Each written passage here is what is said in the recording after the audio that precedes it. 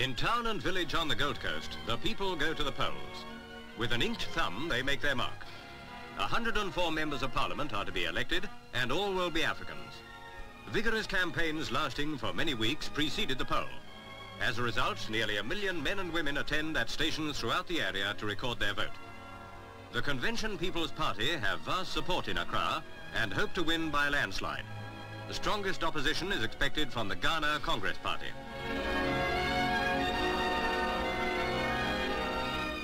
Ballot boxes bear the symbols of the candidates. From sparsely populated villages in the northern provinces, vans bring more boxes in for counting.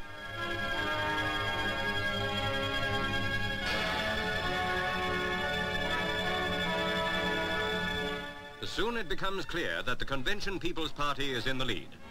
Their life chairman, whom they call the Star of Africa, is Dr. Nkrumah, the Prime Minister. Through the night, the count continues, and finally comes the result.